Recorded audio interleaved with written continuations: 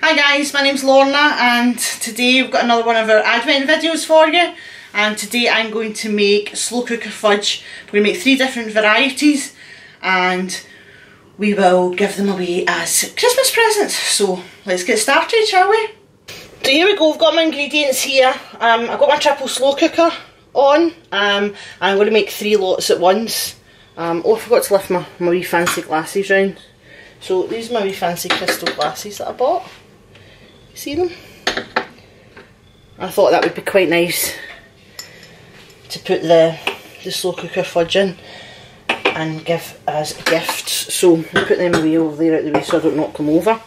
So we've got 150 grams of normal chocolate, which we just put into the slow cooker.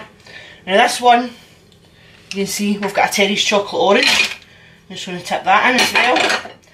And then I need to get my spatula. We're going to put in our condensed milk. I'm going to wait a minute, I'm going to put all the chocolate in first. This one, again 150 grams of chocolate.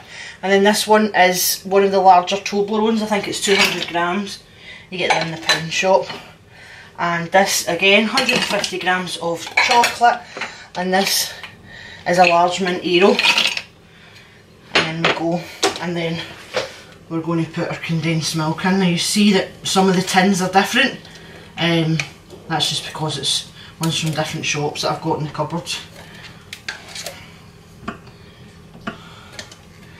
And we'll use the spatula to make sure we get it all. So that's one in. Oh, I'm stuck to the bottom of the paper.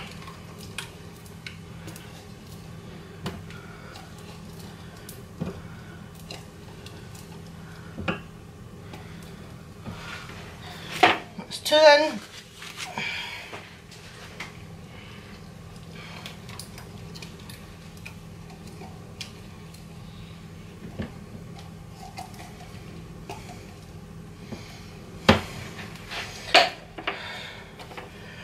That's 3 in, and then I'm just going to lift you over so you can see. So there we go, we've got chocolate orange fudge, or we will have peppermint Aero fudge, goodness sake, and Toblerone fudge. Now what we're going to do is we're just going to leave these, let it melt, and then once it's melted we're going to add, see here, I've got 50 grams of sifted icing sugar, and it's really important that you sift your icing sugar, because if you don't you'll get lumps of icing sugar in your fudge. So I'm just going to get a wooden spoon or 3,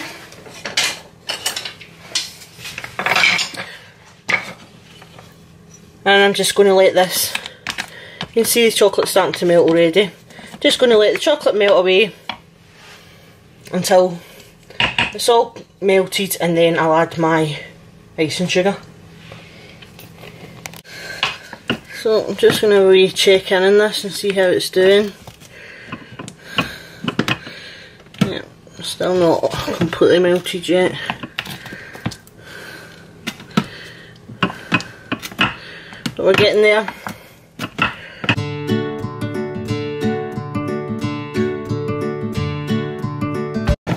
No, just keep leaving it for a wee while longer. Okay, so this is my chocolate all nice and melted. So I'm going to put in my icing sugar, and then I'm going to very carefully stir it in so I don't end up with clouds of icing sugar everywhere. You have to excuse the sizzling noise in the background, that's my meatballs browning, making my dinner while I'm doing this. So there we go, and that's icing sugar stirred into that one.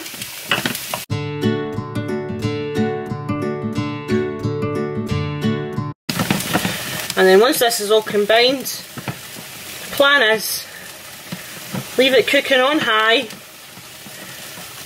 for about 80 minutes, come back every 10 minutes or so and give it a stir. And you should see it's starting to form a bit of a crust. as it's cooking. See that? That just shows you once it gets been cooking for a while, that that's what causes it to harden. So we'll just keep checking in on this, and 80 minutes it should be ready. So here we are. If you have a look at this, you can see how thick this is now after it been cooking for that length of time. So we're just we've switched it off, and what I would usually do now is pour it into a lined tray, lined with baking paper, and stick it in the fridge and let it set. But today I want to put it into my lovely little crystal glasses, so I'm going to have to let it cool down a little bit so that I don't smash my glass. I'm putting roasting hot fudge in, so it's going to be an interesting experiment here to see how long before it cools down enough to go in without starting to set. So I'm just going to lift these out of the slow cooker and sit them on top of the cooker, let it cool down for a wee while I dot about, and I'll just keep coming back and checking it. I'm also going to fill my crystal glasses up with warm water from the tap. That's a wee tip I just read on the internet there. So we'll see if that helps, and we can get the fudge cooled down a little bit without setting. Okay then, here we go. Let's see if this works. So this has been cooling for a wee while, and we're wanting to put it in here. It's still hot. I'm really hoping it's not going to break these glasses. I don't want to leave it too long, oops, in case it set too hard.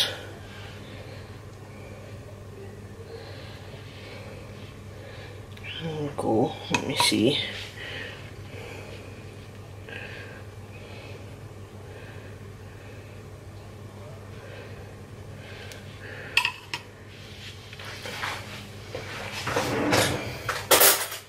I'm going to use the back of a knife.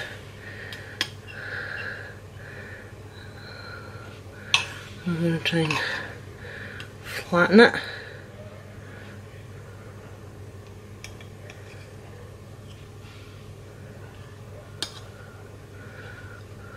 Like so. There we are. That's our first one done. And you can see with the wee tiny bit in the top there, that's the Toblerone one. Looking good, looking good. So, now we'll move on. And, yep, this is the orange one. So, oops, I've just dropped a big dollop on my tea towel. I'm going to have to get a wee spoon.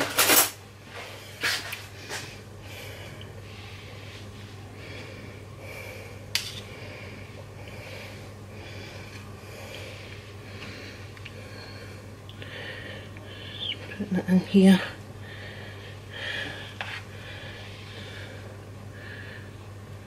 As gently as I can.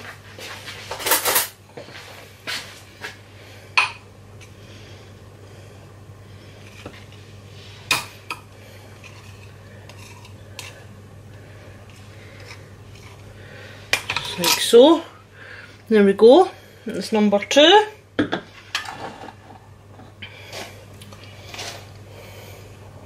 And number 3.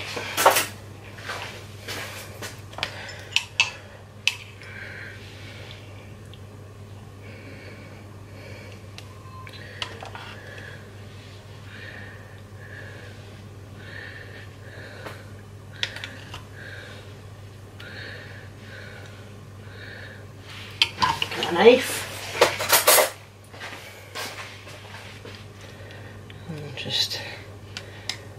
pat it down.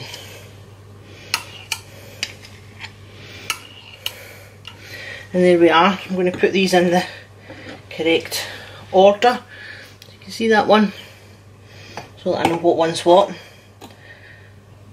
And then these little containers here, I've got 3 of them. I'm going to put the rest in, and then I can cut it up into squares and I'll make it into little gift bags for other people. Slow cooker fudge in a pretty crystal glass to be eaten and enjoyed with a spoon. Lovely. Perfect. So here we are, guys, my fudge is set beautifully in my little crystal glasses, and I have had a wee go already at wrapping one up just to make sure I wasn't going to make a mess of it when I do it on video. So this is a little wax bit of paper and a jam cover. So you can see here, I bought this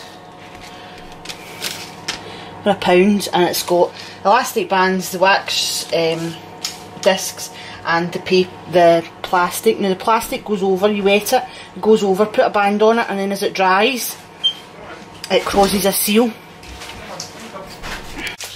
So now I'm going to get my fudge. I've cut a piece of my printed cellophane and I'm going to, oops, knocked my letters over.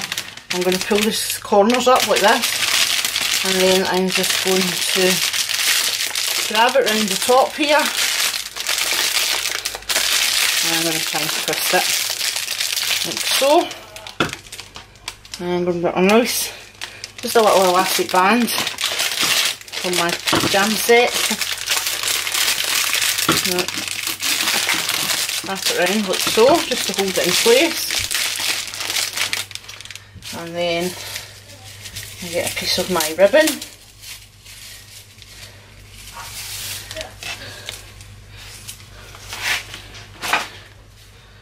That's it. This is the hardest bit for me because of my nails. Tie this round, and then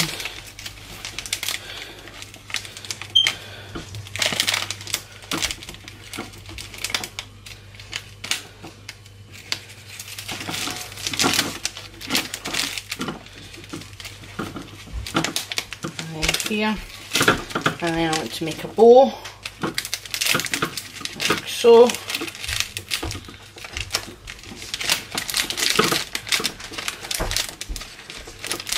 That's it. And so pull this in a wee bit.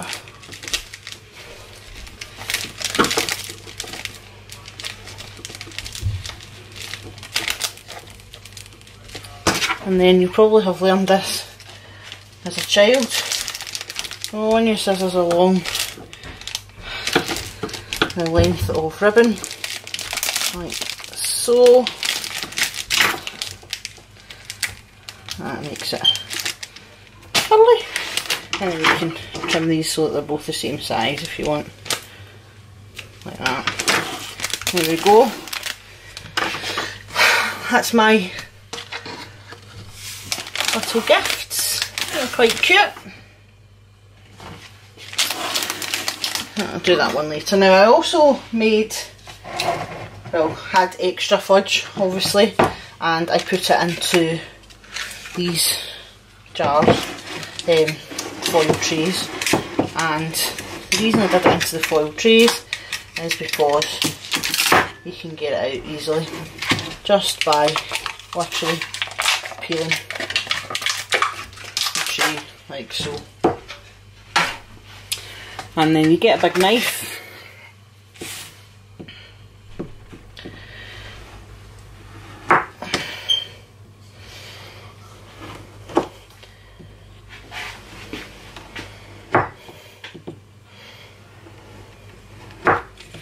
cut it into squares.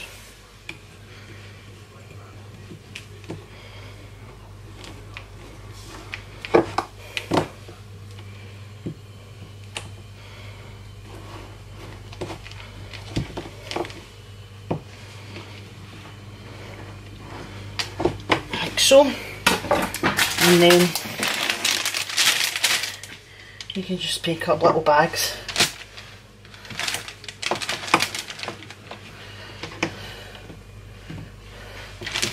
Just like that. And then the same idea. Pull the corners up. Wrap it round.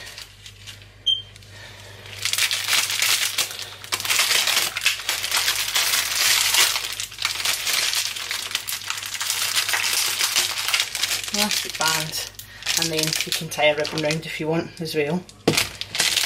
And that's how I give my fudge as presents at Christmas time.